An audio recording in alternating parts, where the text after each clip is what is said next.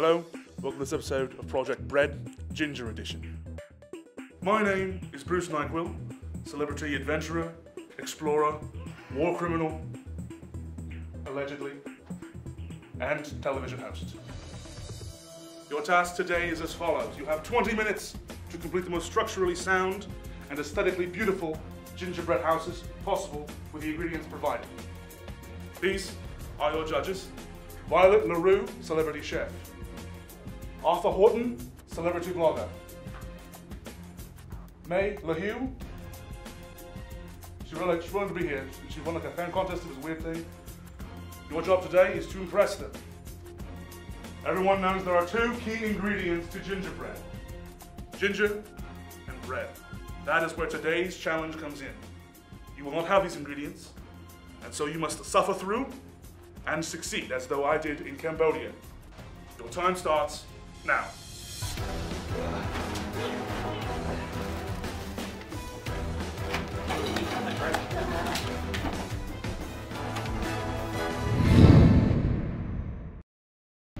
Hi, my name is Charlotte. I'm 21 years old and I'm from Alaska. At only 3, I was making world-class gingerbread houses in California. I'm not just here to build a house. I'm here to build a home. There's that one girl, Jake, I think. She's just making beef with everybody. I didn't kill your grandma. You hit her with a bean! Hi, my name's Jake. Short for Jacqueline. I thought this was for HGTV, but I'm here. But yeah, I'm not here to lose. I'm winning. I don't know. Hi, I'm Garth. I'm from Minnesota. I want to prove to my ex that I can do what I set out to do. My ex left me for my roommate. I've had that cat for like 3 years, and then it just went and slept on Mike's bed. I don't deserve this. I don't. And so I just need to show them that I can make a gingerbread house.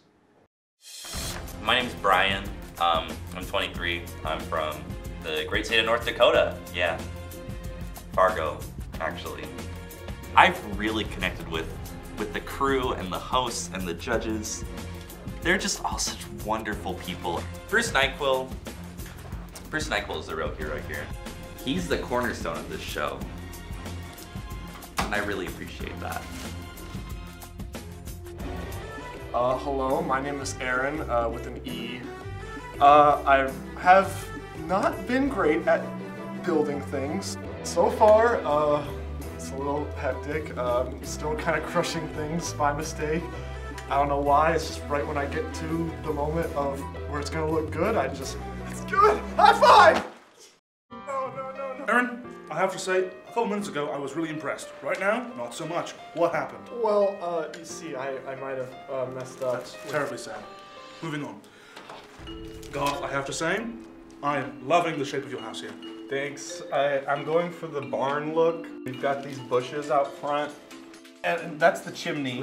Clever. Let me ask you, Scott, have you ever seen a farmhouse before? Yeah, I'm really trying, man. I'm trying really hard, but I'm really bad at this, and it's just not looking how I want it to. Just is not looking like a house. And honestly, I wouldn't be surprised if it winds up looking like a or something. With just 5 minutes remaining, our contestants are really starting to feel the heat. Oh, Jesus Christ, come on. Oh, Jesus. No. Every single house on this board is looking very, very disgusting. The only one who's good here is Charlotte and I. Hey! 30 seconds! What's that supposed to See what I mean? Are you trying? Everyone. A Barbie house? A Barbie house. A Barbie house. It's not even a front. That's what happens. How Everybody about you just move your head? I'm with grandma.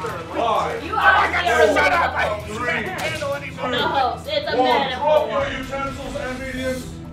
Okay, Charlotte, tell us what you made for us. This is my house. It's eco-friendly. The roof is fitted with gorgeous marshmallows and sour rainbow belts. And then inside of the house, there's a jelly bean ball pit. Wow, there's a lot of potential here. I'll give you my number after this, and you should give me a call. Thank you. Well, Charlotte, I must say, you really embody the message of the show. Really good artists coming in and showing other artists how bad they are. Thank you, Charlotte. Next, please. Next up, we have Aaron with his offering. Aaron, please begin. Okay, so originally I was trying to make my childhood home. You can see the various pieces of siding and wall and rebar just sticking out of the ground. Yeah, so even though I'm accident prone, I made something, so... I just don't know how you expect me to judge this. You try to apply meaning to it, but all I see is a load of crap, so.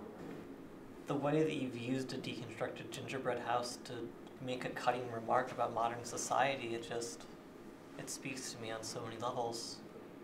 You're an artist. Truly, truly an artist. All right, next up, please.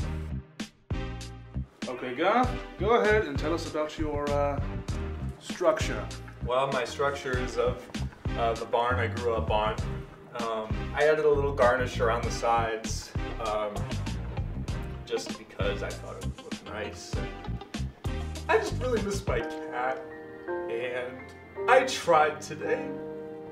Gave it my all and put everything I had into it, and at the end of the day, I guess it really did just wind up looking like a butt. A big, stinky butt. That's all it is. It's just a wet, smelly, It's okay, Garth. hairy, slimy, crusty butt. Oh my God. Well, judges. I hate that you think that way, Gold, because, you know, cooking, baking, it's an artistry. And I really admire how vulnerable you've been with us, with your story. And I just want you to know that I heal you, so. Arthur, any thoughts? Garth, when you look at yourself in the mirror, do you see a broken man? Because you should. I mean, look at it. Just look at it. I don't want to. And the bushes. The bushes. We see the bushes, Garth. We understand. What about the garnish? The icing at the top? It's All a right. metaphor, and you wouldn't get it. There's art, and then there's just shock. Garth, I gotta say, it's quite a well-sculpted penis you've got. It's a boy. Well, Garth,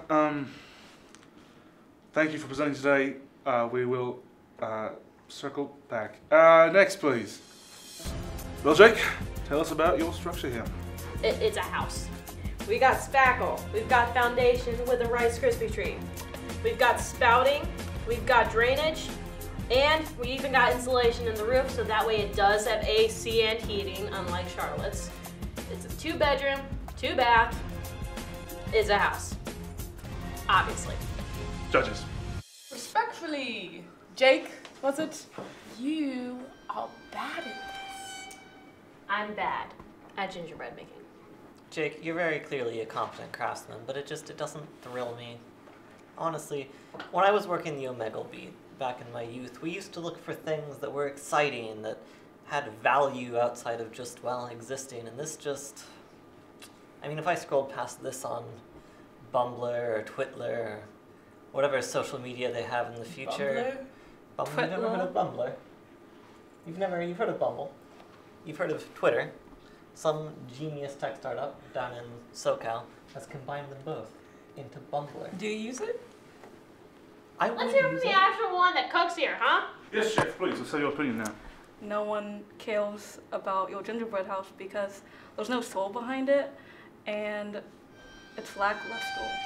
And I'm sorry, but You know what's do you lackluster? care? Your I attitude. don't care. Once Do we you agree care? with something. I really don't care. I'd like her to be escorted out of the competition. Yes. Actually. Please Can we leave. have that I done? worked so hard on this. All right, Look at Jake. that family in there. Really? I'm That's escorted family. out. You got that by Garth. You got that by Aaron, and I'm the one that escorted out. Being Jake, hostile. no one gives a shit, so please exit the premises.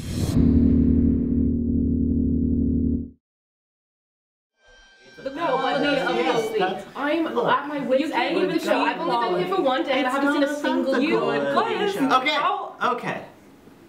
The winner of this episode of Project Bread Ginger Edition is